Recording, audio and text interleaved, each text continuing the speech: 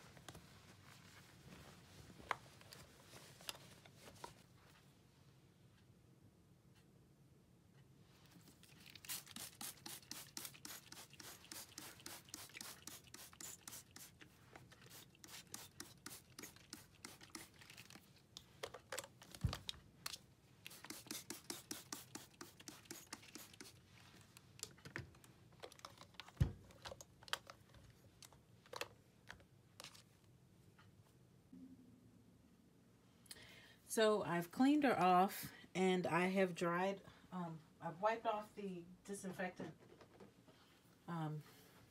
which was a mixture of 1 part alcohol to one part rubbing alcohol to 1 part water, and several drops of essential oils. The all-purpose cleaner was mostly water, a little bit of dish soap, and some essential oils. So anyway, I sprayed her down and dried her off. So now I'm going to deal with these, well, actually this isn't too bad. I'm going to deal with her loose or her spinning limbs. I found this to be the case on all of these dolls, no matter if I got them new in the box or they were pre-owned. So I bought a pack of these elastic bands from a local beauty supply store. And what I want to do is to have it so that the arm doesn't spin so freely, which makes it hard to hold a pose if you're trying to pose her for a picture. So just take the elastic band and slide it into the joint. And I keep twisting the band around until I can't twist it anymore. Okay, so I don't know if you can see that. It's disappeared down in the joint, so still spinning. So I will add a few more.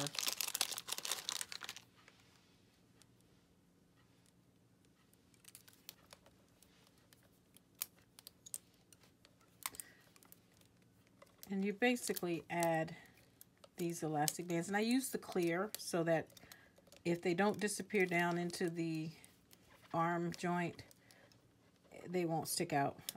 First time I tried this, I tried it with black rubber bands before I realized that sometimes they do not go all the way down like I want. Okay, so this one now, you notice it's not It's not spinning as much, but it can still be posed. I think I'll stick one more on.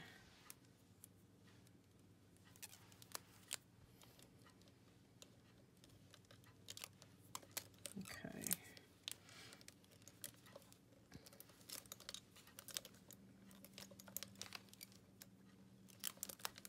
All right. So now, let me adjust this. So now you'll notice the arm doesn't spin around. This is what I was talking about, the little, you still see a piece of that, but it's not as noticeable. Sometimes I'll keep maneuvering it until it disappears like that. Okay, so now this arm is pretty stable. Okay, so I'm gonna work on the other arm, and then I'll be back to show you what I do with this loose chest plate. Okay, so I have her arms. You notice that they're not spinning around as much as they were. So I've done both arms. So now let me show you what I do to tighten up this plate. I have seen other YouTubers who suggested using the elastic bands on the torso. I have not had much luck because to get it up here, it has to stretch out a good little ways. And then once it's in here, it loosens up again. So to me, I haven't been successful with it. So what I've started using is, this is known in the knitting world as dishcloth yarn. It's just 100% cotton yarn, or it happens to be what I had on hand. I'm sure that any type of yarn or string will work just as well. So what I've done is I've broken off a pretty good length. I probably won't need all this. And I start out, this is how I put it on. I just grab the two loose ends, and then here's the looped end. So I put the yarn around her waist, and then I take the loose ends and pass it through the looped end, and I pull it tight. And so I pull it like this, and then I pull it so it disappears in her chest cavity, or in her, under her chest plate. So I grab one end, grab the other, crisscross, take it around the back of her, crisscross, bring it around the front, crisscross, back. Okay, so I do this several times until her chest plate is not as heavy as it was. So I'm going to do that, and I will pause the camera and I'll come back once I've gotten a significant amount of wraps in so you can see the difference. Okay, so I've been wrapping, and as I wrap, I pull tight. And as you notice, the chest plate is a little less wobbly. And I started with a really long length of yarn. So I will continue wrapping, and then I'll continue checking the chest plate to see if it's tight where I want it. So I had probably about 3 or 4 yards of yarn before I folded it in half and doubled it. And so I'm using a lot of string, which is why I like to use the yarn. And, you know, this is just so that I can get my dolls more stable, and then they're more easily posed when I do take pictures of them. So you'll see that she is not as wobbly as she was before. So I think I'm going to go ahead and wrap the rest of this yarn up. I'm going to go ahead and use up the rest of this. And you can leave it as loose or as tight as you want it. I like mine pretty tight because I figure with use or with handling the doll, it's probably going to loosen up some more. And if that's the case, I'll just add more yarn. But I have used this process successfully with a number of, well, actually with all the dolls that have come. And it may not completely get rid of the loose and wobbliness, but it makes it a whole lot better so that the doll can at least hold a pose. So I've even used it on, I think, Yuko, when she came out of the box. Her chest plate was really loose, even though she was brand new in the box. And from what I understand with this particular, sorry, I hit the camera there. What I understand with this particular doll brand is that was a drawback.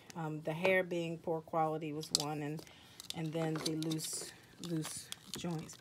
So you see, she can still move from side to side, and she has some movement, but she's nowhere near as wobbly as she was. So all I do then is I'll just tie this in a knot.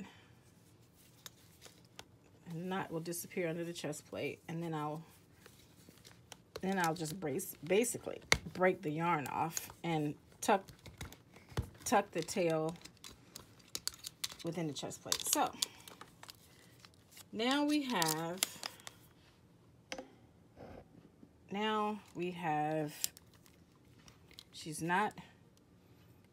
she's able to stand up straight. Her legs are still a little bit wobbly, but she definitely is a little bit easier to pose.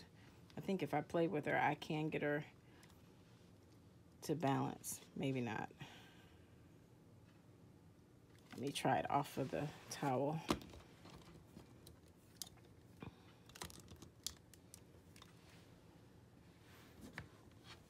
Okay, the other thing I'm going to need to work on is her hip joint, because her hip joint is keeping her, she's got that forward pelvic thrust motion going on. So what I do for the hip joint, but notice her chest plate is not wobbly. See, the chest plate's not as wobbly as it was. So she has a little bit more stability. She's not exactly to the point where she can stand on her own, but she's a whole lot less loose, and her limbs aren't flopping around as much as they were. So I'm going to take some more yarn, and I'm going to do the same thing and wrap it within her hip joint here, just to give it a little less, give it a little tighter, so that the leg, so that her body won't flop back, hopefully. So let me try that. So Caitlin is now standing on her own. I'm going to tie off that string that's hanging from her crotch and tuck the ends in, and I will go and take her braids out, the factory braids, and I will wash her hair. Here is the new Caitlin. She is standing on her own. She is holding a pose. I did her hair, just took the rollers out, letting it dry. What I did was rolled her hair up on the small little rods, and then I poured hot water over her hair while it was still in the rollers, and then I let it dry overnight. It is still partly damp, so I went ahead and pulled the rods out to let it dry the rest of the way. But you will see that she is standing on her own, and she is pretty much holding a pose. So here is the new and improved Caitlin.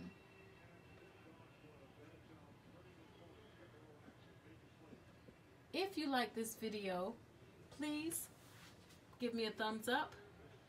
Please feel free to leave a comment, and please subscribe. Thank you so much for watching.